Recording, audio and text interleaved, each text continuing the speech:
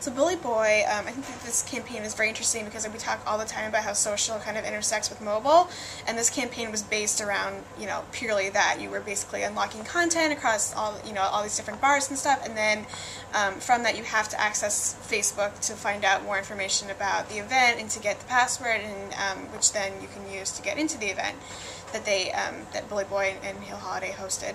And so I think the overall point is that I think it's a smart way to include the two. I think a lot of people think that social media and mobile is basically just including like a link to like your Facebook page or whatever the case may be, when you can take it a step farther and really give people an incentive for using their mobile device to access the social media. They have to scan the QR code, which you obviously can't do on a desktop. You have to use it on your mobile device. So I think it's a smart way to combine the two channels.